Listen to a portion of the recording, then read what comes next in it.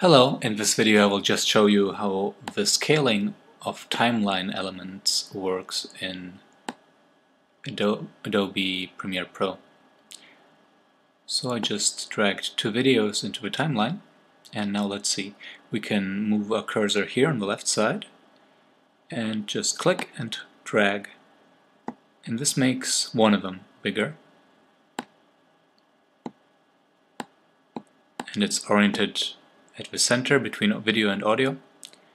And this is the minimum size. It starts with the minimum size, but it can be increased. And we're just going to get this out of the way. It can be increased quite a lot.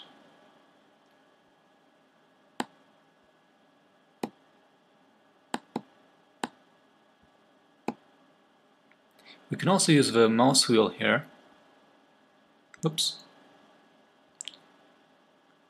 So by holding two fingers and moving up and down on the touchpad, I can increase the size of this clip, of this timeline, and I'm not quite sure how big this actually is. And the same with audio. And what else we can do is change the size at the same time using this scroll bar, which actually is a scale bar, and it changes the size of all the tracks. Let's see what happens if we modify one of them so they're inconsistent and then use this. It seems to scale them appropriately, proportionally. And of course, if we make them all minimum size, then it's aligned again. Fascinating.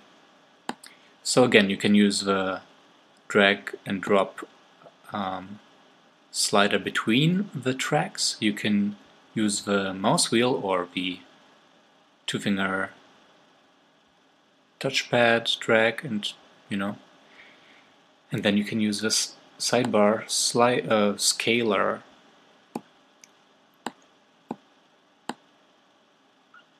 And that is it. Hope this helped. Have fun editing your videos.